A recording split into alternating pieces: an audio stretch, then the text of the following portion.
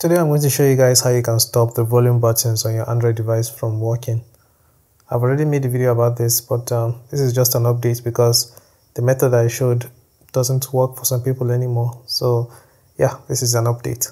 So this is the app we're going to be using for this tutorial. I'll leave a link to it in the description. So just tap on the link and then you tap on install. And after it's done installing, you tap open. So this is going to come up, so just keep swiping until you get to these options here. First you tap on this, and then you make sure you select the app.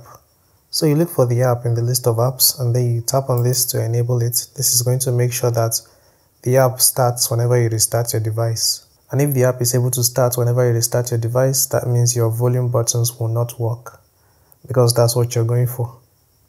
So after that, you tap on battery, you tap on the app, and make sure you select no restrictions.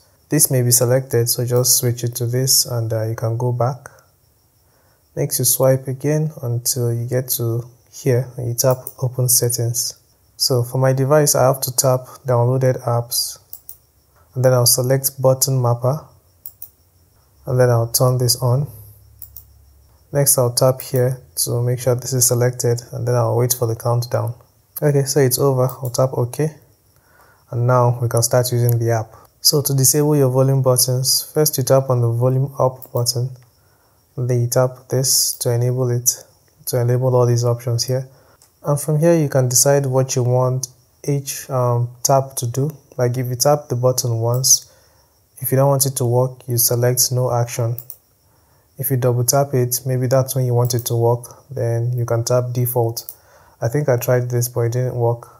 And then when you long press, this is the one I tried and it worked. So if you select default, it means the volume will go up. So since I've set it that a single tap will not do anything, if I tap on my volume button now, as you can see, it is not doing anything. And as I'm tapping it, I'm also double tapping it. So yeah, the volume button is not coming up. But if I tap and hold, yeah, as you can see, the volume button is going up. Now I'm bringing it down.